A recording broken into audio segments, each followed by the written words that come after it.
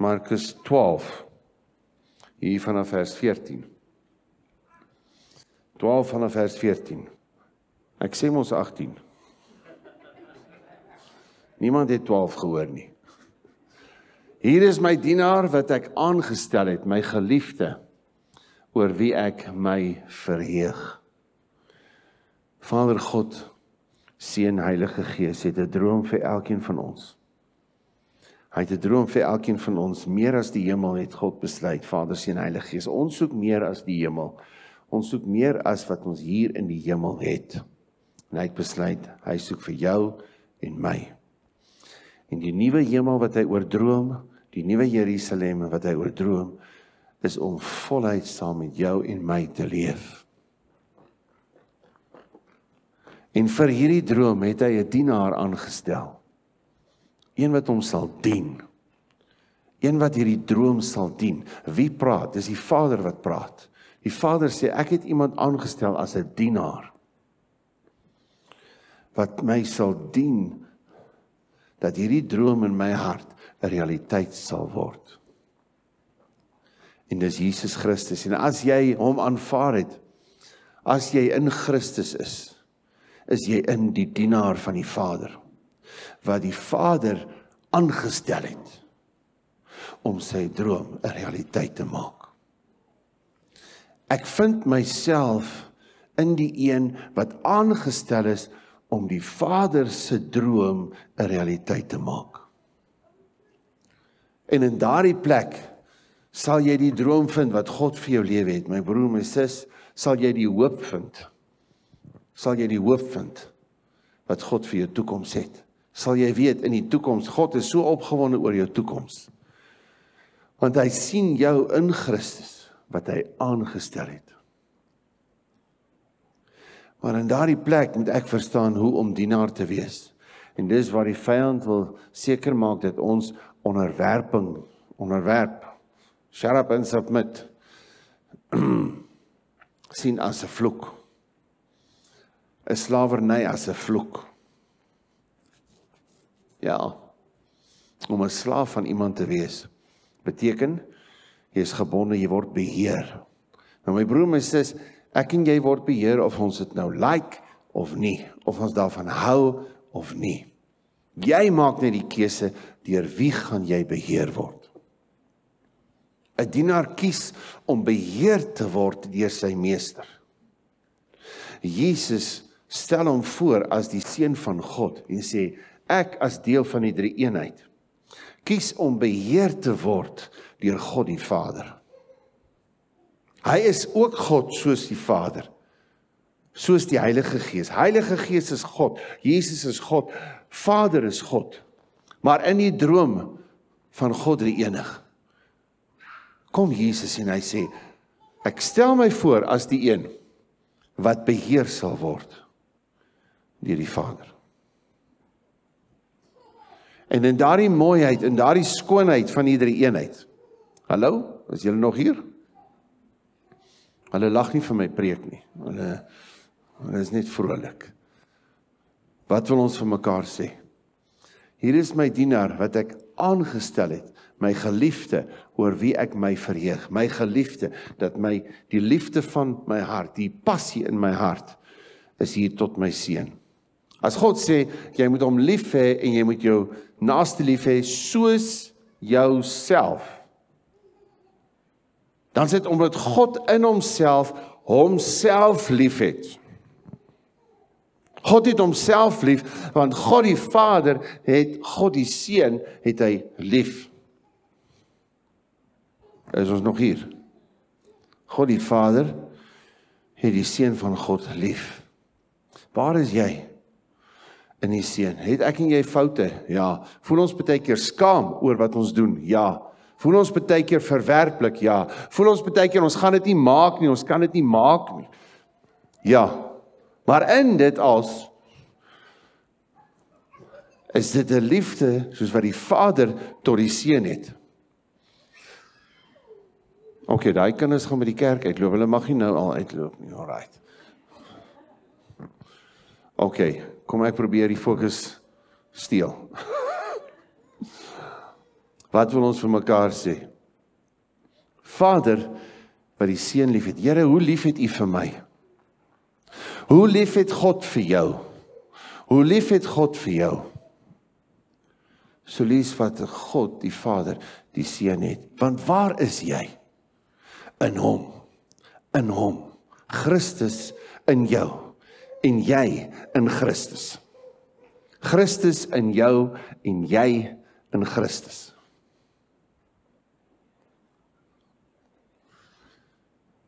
Hallo? So daai liefde hang nie af van jou performance nie. Daai liefde hang nie af van jou performance nie. As jy glo dat God die Vader die Seun liefhet, as jy glo dat God die Vader die Seun liefhet, dan aanvaar jy sy liefde vir jou. As jy glo dat Jesus in jou woon, en dat jy gesterf het saam met Christus, en dat hy deur jou leef, dan aanvaar jy die Vader se liefde vir jou, en dan het vrees en onsekerheid geen plek in jou lewe nie. Geen plek in jou lewe nie. Geen plek in jou lewe nie. En die slegte van daai dinge is, daai vrees manifesteer hom nie noodwendig soos in 'n emosie nie. Vrees manifesteer hom nie altyd noodwendig in 'n emosie nie. Vrees kan hom manifesteer in jou denke. Vrees kan hom manifesteer in jou wil, in jou perspektief, in jou onderbewussyn, in hoe jy dink, kan vrees hom manifesteer. Vrees is nie eerstens net gebonde aan die emosie van vrees. Nee, jy het nie 'n gees van vreesagtigheid ontvang nie. Die Bybel sê nie, jy het nie 'n emosie van vreesagtigheid ontvang nie. Hy sê, jy het nie 'n gees van vreesagtigheid ontvang nie. So hy kan manifesteer in verwerping. Hy kan manifesteer in performance, dat ek probeer die regte ding doen, die regte manier leef. Maar dit werk nie vir my uit nie. Heilige Gees moet vir jou wys of daar vreesagtigheid, 'n gees van vreesagtigheid, 'n gees van vreesagtigheid in jou werk of nie. Jesus sê, as ek dan, gedeelte verder, spring hom vooruit, as ek dan deur die gees van God die duiwels uitdryf, dan die koninkryk van God naby jou gekom. So as God wat in jou gees woon, deur die Heilige Gees, daai ander goggas wat in jou emosies en in jou denke en in jou gewoontes en in jou swakheid en in jou sukses wil naderkom en deur daardie kanale naby jou wil kom. As die God, Jesus Christus, jy in hom, hy in jou, dan deur die Heilige Gees daai ding wil wegdryf, dan het die koninkryk naby jou gekom. Wat beteken dit? Dan die gesag, die finale gesag van God, begin in jou lewe realiteit word. Dis naby jou. Die deurbraak is naby jou. Die gesag van God is naby jou. Die finale sê uit die hemel is naby jou. Dis as die koninkryk naby jou is. Wanneer is die koninkryk naby jou? Jesus sê, as ek dan, nie soos wat hulle hom beskuldig, deur Beelzebub, hoe kan die duiwel uitdryf, sê Jesus vir hulle. Hy sê, maar as ek deur die Gees gelei, die duiwels uitdryf, dan het die gesag van God, die gesag van die hemel, naby jou gekom. Kom ons sê, die gesag van die hemel, die autoriteit van die hemel, het naby my gekom, as God in my kan maak wat hy wil. Amen. Amen.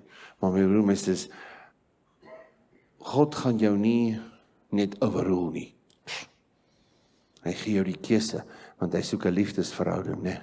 En omdat hy 'n liefdesverhouding soek, daarom gee hy jou die keuse, dat jy in jou siel daai ander robbies naderroep. As ek nie verstaan hoe om vervulling te kry in my verhouding met God nie, nou roep ek hierdie ander robbies nader. Nou vind ek nie my identiteit in Christus nie, ek vind myself nie, en as ek my nie self vind nie, dan moet ek okay lyk daar buite, dan is my identiteit in wat gebeur, dan is my identiteit in hoe suksesvol my besigheid is, dan is my identiteit in wat mense van my sê. dan is dit. Dan is die probleem nie daai wat ek daar probeer vind. Die probleem is, vind jouself in die genuine jy wie jy is. Daardie een waaroor Vader gedroom het. Die jy wat Vader oor gedroom het, is in jou. Kom ons sê die ware ek, wat die Vader oor gedroom het, toe hy my gemaak het. Daardie ware ek, is in my. Gaan ontdek die kwaliteit jy, wat daar binne is, daar binne is. Kan ek dit nog 10 keer sê? Wat daar binne is. Hier is my dienaar. Sien. Hoekom sê die Vader dit? Hy wil sê, hier is my dienaar. Hy wil vir jou verduidelik, vir my verduidelik. Wie is hy? Hoe het Jesus hom geposisioneer teenoor die Vader? Ek het hom gerelease, wat is Afrikaans? Ek het hom voorgestel en vrygestel as my dienaar. Soos wat julle hom aanneem, soos wat julle saam met hom gekruisig, met die dienaar saam gekruisig, met die dienaar gesterf, saam met die dienaar begrawe, saam met die dienaar opgestaan, saam met die dienaar aan die regterhand van die Vader, gesit in hemelse plekke. When you humble yourself, he will lift you up. Humble yourself, he will lift you up. Humility nie as 'n triek nie. Nederigheid nie as 'n triek om verhoog te word deur die Vader. Nederigheid as 'n beskerming teen hoogmoed. Dat wanneer jy opgelig word, gaan jy nie hoogmoedig raak nie. Dis wat die Satan geword het. Toe hy opgelig is as een van die skoonste engele in beheer van aanbidding in die hemel. Toe het hoogmoed in hom gekom. Maar Vader het jou so lief dat hy jou wil beskerm teen daardie hoogmoed. Wat 'n derde van die hemel geskit het. Wil jou beskerm teen daai hoogmoed, my broer, my sis, en daai beskerming is nederigheid. Ontwikkel nederigheid as 'n gesindheid, as 'n lewenstyl, want dit is jou beskerming teen hoogmoed. Wat die wortel is van dit wat verkeerd kan loop in jou lewe. Nou sê, iemand se foon is ook ergens. Halleluja. Prys die Here. Die Here help ons vandag. Alright, is julle nog hier? Hier is my dienaar wat ek aangestel het, my geliefde, die een vir wie ek lief is, en daarom het hy jou lief, want jy's in hom. Oor wie ek my verheug. Is julle nog hierso? Julle het nog nie huis toe gegaan nie. Moedertjie, jou man gaan jou nou seën. Ek hoor geen moeder wat ja sê nie, en amen nie. Laat dit so wees. Volgende vers.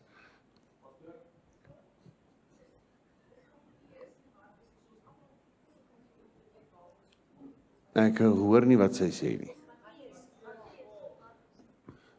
O tog. Baie dankie, Mattheus, daai liewe Markus wat nou so ons voorspring. Goed, ek sal my gees op hom laat kom, en hy sal die wil van God aan die nasies bekend maak. Vader stel sy dienaar aan, en hy sê dat die gees van God sal op hom kom. God drie-enig is betrokke. My broer, my sis, God drie-enig is betrokke. Die Vader het die droom. Jesus sê, ek sal myself onderwerp aan die Vader se droom. Heilige Gees sê, ek sal op die Seun wees, dat dit 'n realiteit kan word. As jy jouself gee as 'n dienaar in Christus, in Jesus. As jy jouself gee as 'n dienaar, en jy wil in die evangelie, wil jy die ding doen, en jy wil hom reg doen. En jy doen dit sonder die Gees, daar is 'n klomp dooie werke, dit is hoe sê hulle, die dood is in die pot, het die profeet gesê. Die dood is in die pot. Dis dooie werke, Nuwe Testamentiese Kerk, Hebreërs 6, dis die eerste ding waarvan jy jou bekeer, as die fondasie van jou lewe, is bekering uit dooie werke. Is iets wat ek doen sonder die Gees van God. Dooie werke, die eerste beginsel waarvan ek my moet bekeer, is om iets te probeer doen sonder die Gees van God. So dis die eerste fondasie wanneer ek dit nou reg, is dat ek, wat ek ook al doen, toe ek my hart vir God gegee het, toe ek gesê het, ek gaan reg leef, toe ek my liefde tot God gegee het, is, die fondasie is dat jy dit deur die Heilige Gees gedoen het. Jy kan nie, jy kan niks bou, jy kan niks leef, jy kan niks reg doen, as dit sonder die Gees is nie. Goeie werke wat God vir my voorberei het, hierdie Gees. Maar wie jy is, ek wil jou regtig uitdaag om hierdie week Heilige Gees te vra. My broer, my sis, as ons van hierdie skrif praat, hallo, as ons van hierdie skrif praat, dat die dienaar is aangestel,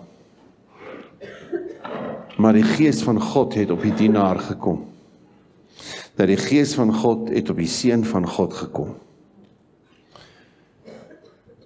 En die Heilige Gees het 'n agenda, en ek kan besluit om weg te loop van Heilige Gees se agenda.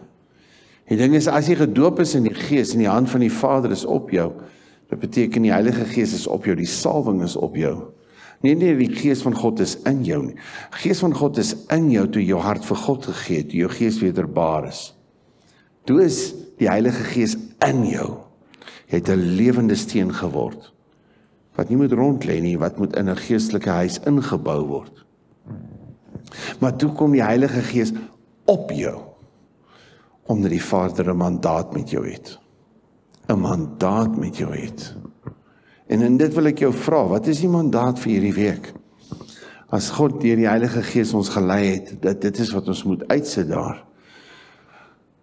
Dat ons praat, dat die God sê, daar's hoop vir die nasies.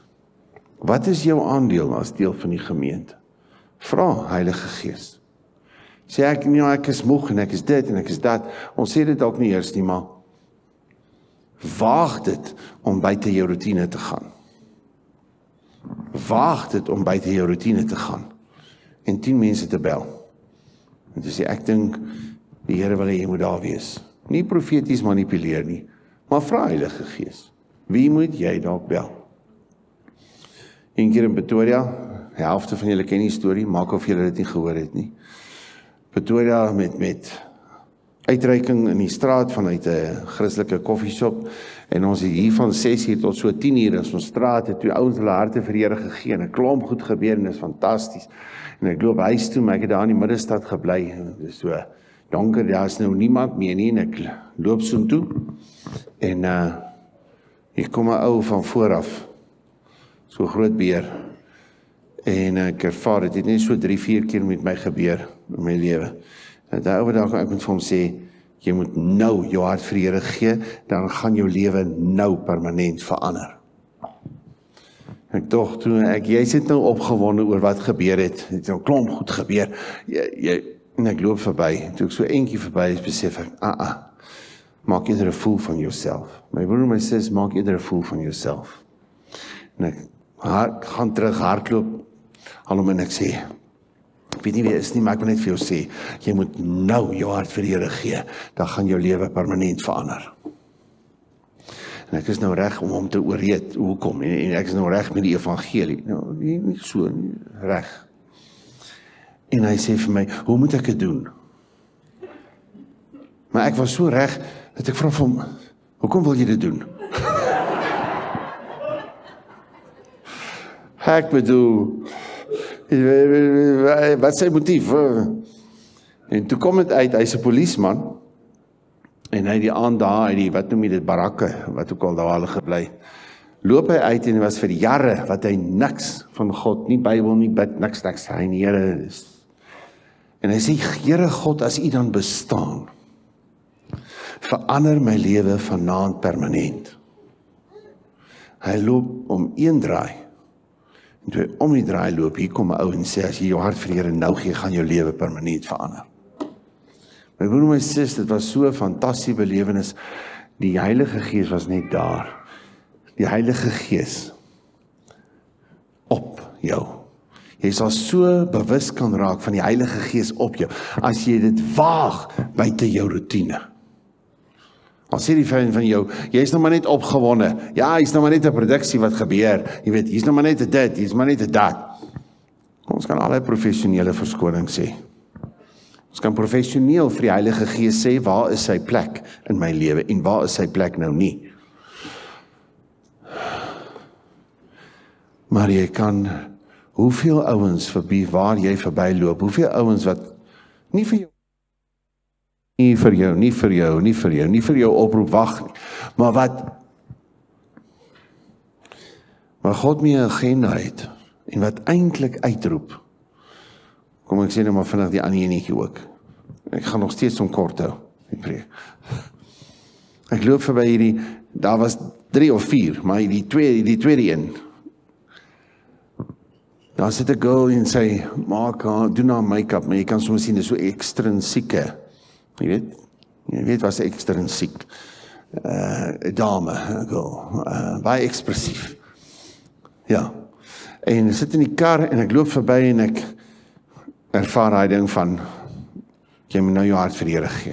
Ek gaan na toe so en ek sê, jammer om te pla, maar ek wil net vir jou sê, ek glo jy moet nou jou hart vir die Here gee. Sy stop so 'n make-up.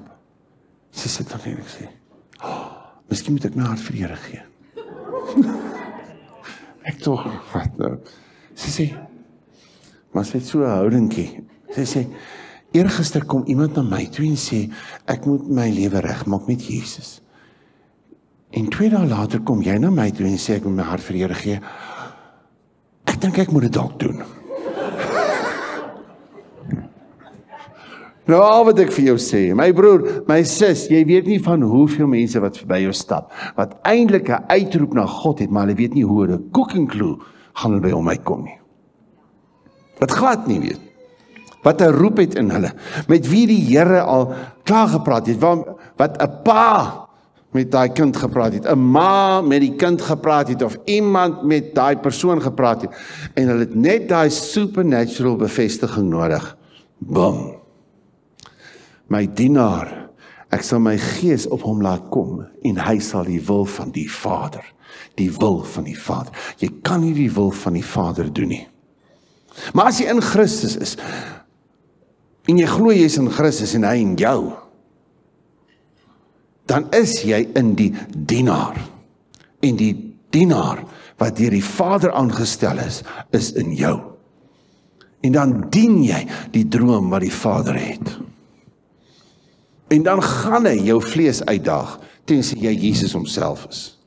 Maar as jy nie Jesus perfek homself is, die seun van God nie, dan gaan jou vlees uitgedaag word. En as jou vlees nog nooit uitgedaag was, om die wil van God aan die nasies bekend te maak nie, eerste ding van sy wil is, hy soek jou as sy kind. Hy soek jou as sy kind. Hy het 'n afspraak met jou, hy roep jou, hy is lief vir jou, hy wil 'n intieme verhouding met jou hê. Maar as die Gees van God op jou gekom het al, dan sal daai uitdaging baie keer daar wees, dat jy met iemand nie wil nie, maar moet praat. Wat jy nie vrede het om te praat nie. Nee, vrede, dis great, dis jy, Heilige Gees en jou gees wat fantasties connect, maar jy is nie net 'n gees nie. Jy sit ongelukkig in 'n liggaam wat vleeslike gwarras, wat die vlees teen die gees begeer, waar daar 'n war is, jou vlees teen die gees. So ek wil jou uitdaag om te sê, laat jou vlees hierdie week uitgedaag word. Ervaar 'n uitdaging, waar jy selfs iemand sal bel of kontak maak, wat jy nie noodwendig sou wil nie. En moenie sê, ek het nie vrede nie. Vra mooi die onderskeiding van die Gees. Maar ek sê net, as die Gees oor jou gaan kom, en jy die wil van die Vader wil doen, omdat die dienaar in jou woon, en jy in die dienaar woon, dan sal jy uitgedaag word. Dan sal jy uitgedaag word, tensy jy Jesus homself is. En selfs Jesus was uitgedaag. Ons doen dit in die produksie. Selfs Jesus was uitgedaag, waar hy gesê het, Vader, laat hierdie beker van ontsaglike trauma van my weggeneem word. En die Vader het gesê, nee. Nee, my seun. Hallo. ek sal my gees op hom laat kom en hy sal die wil van God aan die nasies bekend maak. Want as my gees op hom gaan kom, gaan dit so wees. As hy my gees respekteer en in my gees sal toelaat, gaan dit gebeur. Dit gaan net gebeur. Dit gaan net gebeur. As jy die gees toelaat, sal jy die wil van die Vader aan die nasies bekend maak. Jy kan nie sê, ek laat die gees toe om te maak wat hy wil nie. Dis onmoontlik. Jy kan nie sê, ek laat die gees van God toemaak, sukkel met evangelisasie nie. As jy die gees gaan toelaat, julle sal krag ontvang wanneer die Heilige Gees oor julle kom en julle sal. Nie julle sal besluit of julle wil. As die gees van God oor jou vaardig is, as jy verstaan die hand van die Vader oor jou, al keuse is om weg te stap van wat die Heilige Gees met my wil doen. Dis al keuse. Maar as ek hom gaan toelaat, die bewys is, jy sal die wil van God aan die nasies bekend maak. Maar God jou en my lei. Daar is hy, volgende een. Hy sal nie twis nie, hy sal nie skreeu nie, en niemand sal sy stem op die strate hoor nie. Waarvan praat ons? Daar is 'n stem wat kan skreeu in jou, my broer, my sis. Daar kan 'n twis wees. Daar kan 'n skreeu wees, en daai skreeu is daai vrees wat harder praat, daai vlees wat harder praat, daai sukses wat harder praat. Die vyand gaan nie met jou praat nie. Hy gaan op jou skreeu. Daai emosies van seer gaan op jou skreeu. Daai verwerping gaan op jou skreeu. Hallo. Daai ander goed gaan op jou skreeu. Hy gaan nie met jou praat nie. Hy gaan nie soos die Heilige Gees met 'n still voice tot jou praat in liefde nie. Hy gaan nie vir jou die waarheid gee wat jou vry maak nie. Hy sal op jou skreeu en jy sal twis. So die twis in jou met jouself, die twis oor wat is nou reg, wat is nie reg nie, wat moet nie. God wil hy twis uithaal. God wil hy twis uithaal. Want die een wat in jou woon, daai dienaar, die dienaar in jou, twis nie, hy skreeu nie. Op die strate sal daar nie 'n tantrum gegooi word. Dit beteken, daar buite is nie 'n tantrum. Daar so in die pad wat jy moet gaan. Daar's nie 'n tantrum op daai pad nie. Jy gaan in God se vrede op daai pad. Jy gaan in God se vrede op daai pad. Hier's 'n pad hier binne wat God vir my het. Hier's 'n pad wat God vir my het. En ek sal nie skree op daardie pad. Ek sal nie twis op daardie pad. Al wat gehoor sal word is die Vader se wil tot die nasies. Amen.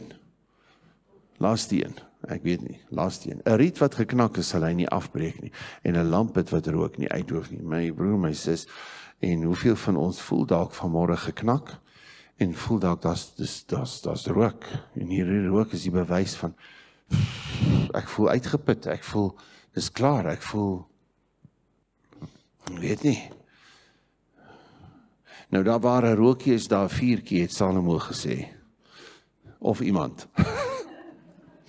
Maar, so waar daar 'n rookie is, my broer, waar daar 'n rookie is daar darm nog 'n bewys. Ek wil nou tog maar so gebruik. Waar daar 'n rookie is daar 'n bewys, kom ons sê in die naam van logika, dat daar nog iets van 'n stukkie brand is. Maar God gaan hom nie uitblus nie. Daai klein stukkie vuurtjie wat nog daar is. Hy kan nie rook uitblus nie, maar dit waarvandaan die rook kom, kan uitgeblus word. En God sê, al is dit dat jy voel wat hier uitkom, is net 'n rookie. Ek praat nie van daai ene nie. Ons praat van 'n rookie vanuit die hart, nee. Al is dan nie daai rookie, God gaan jou help hoe om daai vuurtjie dat hy kom. En hom daar afsny, dat hy kan brand, dat daar 'n oop kanaal is vir die vuur van God. Daai geknakte riet, wat eintlik useless nou is. Wat eintlik useless, dis net logies dat hy afgebreek moet word. Dis net logies. Dis baie logies vir jou kop dat dit eintlik verby is. Dis baie logies vir jou kop dat jy nie dit kan doen nie. Dis net, jy gebruik jou verstand, man, dan weet jy dat hierdie riet wat so geknak is, hy kan nie 'n oes voortbring nie. Hy moet af. Maar God sê, ek gaan teen die logika gaan. van hoe jy logies dink, vir negatief, van dit wat jy nie kan doen nie. Ek gaan teen jou logika gaan, sê God. En jy sal nie verbreek word nie. Dit is nie die einde nie. Want dit is ek wat daai geknakte riet in 'n miracle weer laat regop staan. Net God. By mense is dit onmoontlik. Jy kan nie jou geknakte riet in jou emosies of in jou lewe, in jou verwagting, in jou geloof, in jou verhoudinge, in jou wat ook al man, verhoudinge met ander, in jou toekoms en hoe jy dinge sien in jou emosies. Jy kan nie daai ding laat regop staan. Dis onmoontlik. Dis onmoontlik, absoluut onmoontlik. Maar by God is alle dinge moontlik. Eer hom as die God wat alles kan doen. So jou geloof is nie eerstens, ek glo dat God hierdie geknakte riet sal regop laat staan nie. Nee, ek glo eerstens dat God is wie hy is. En hy is die God wat beloof het, ek sal die geknakte riet nie breek nie. Glo dat God is wie hy is. Glo dat God nie 'n leienaar is nie. Glo dat God waaragtig is en glo dat God is gelyk aan waarheid. So as hy sê, hy gaan die knakte riet nie verbreek nie, dan glo jy dit omdat hy is wie hy is. Amen. En 'n lampet wat rook, nie uitdoof nie. En net al wat ek van daai rook ook wil sê, is dat jy kan nie sien nie. Daar's nie helderheid. Daar's nie helderheid in jou emosies. Dis dof. Dis jy kry hallo, as jy die rook in asem, die asem is moeilik. En al wat jy uitkom is hierdie rook. Dis nie hierdie helderheid wat deurkom nie. Daai lamp het vir daai lamp wat lig moet bring. Wat lig moet bring. Maar die rook is so dof. Jy sien nie daardie lig nie. Jy sien nie die perspektief. Jy weet wat die woord sê. Hallo, wie was al daar? Ek was baie daar. Ek weet wat die woord sê, maar ek sien nie dit deur my lewe nie. Ek sien nie hoe dit oopgaan deur my lewe baie keer. God sê hy beloof. God sê, God is waaragtig. Ja is ja, nee is nee, né? En God het gesê, hy gaan dit nie uitblus. Dit beteken hy gaan iets doen. Hy het nie gesê, ek gaan die geknakte riet nie afbreek, maar ek gaan jou los nie. Dit beteken hy gaan jou nie los nie. Hy gaan nie daai een wat rook. Hy gaan hom nie los nie, want dan gaan hy aan die einde van die dag doodgaan. Daai geknakte riet, iemand gaan, die vyand gaan, jy gaan, iemand gaan hom afbreek. Maar God sal waak oor 'n geknakte riet. Hy sal nie net waak oor 'n oes nie van jou lewe nie. Hy sal waak oor die geknaktheid in jou. Om 'n miracle. En hy wag by daardie geknaktheid in jou om jou te herstel. Hy wag dat jy sal sê, Here help my. En dat hy die geknakte riet heel kan maak, my broer, my sis. Amen. Laaste vers. Hy sal die wil van God laat seëvier. Ek dink daar's nog 'n vers, né? En op hom sal die nasies hulle hoof vestig. Hy sal die wil van God laat seëvier. Hy sal jou seën. Jy sal blom in sy wil. Te veel het ons gedink godsdienstig, weet, jy moet nou maar vrek, jy weet, jy moet nou maar alles net neer lê en dit en dit. God sê hy sal die wil van God laat seëvier, daai vorige vers. Dit wil sê jy sal blom in God se wil. Glo jy dit? Of glo jy godsdienstig? Jy moet nou maar net alles neer lê. By godsdienstigheid met hierdie Christenskap moet jy nou maar net alles neer lê. Jy moet net alles neer lê. Hy sal die wil van God laat seëvier. En as jy in die wil is jy in die seëninge van God. You are in the place where you will blossom when you are in his will, because op sy wil is die seëninge. In sy wil is die seëninge.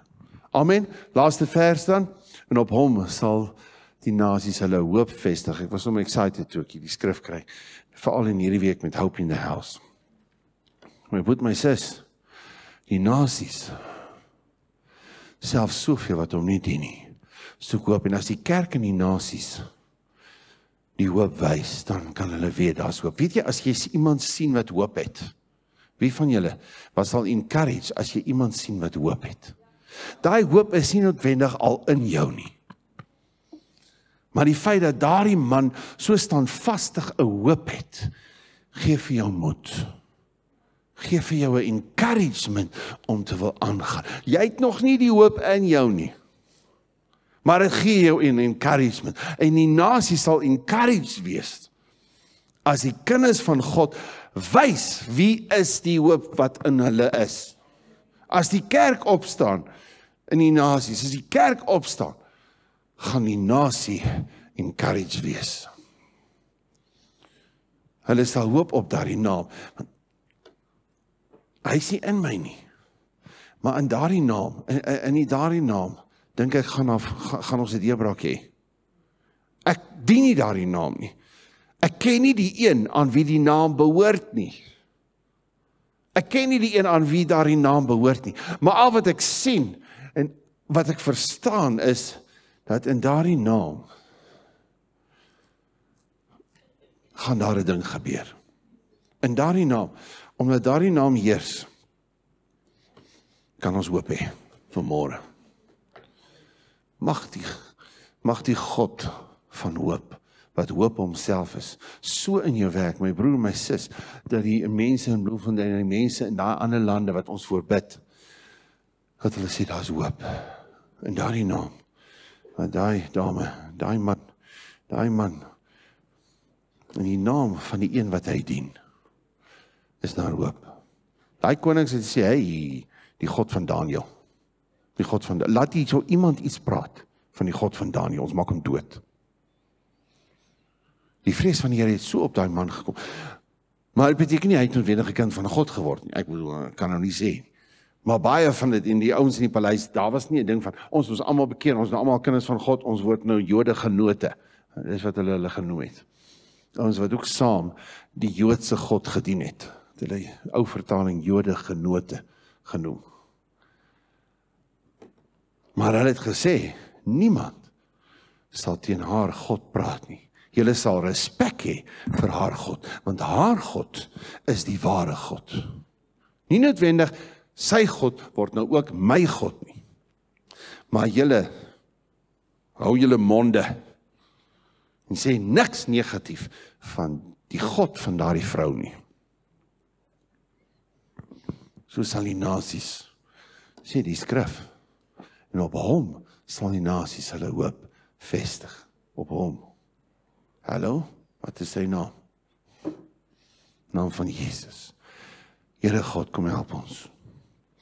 O Here, ons wil terugkom en ons sê vergewe ons, Here.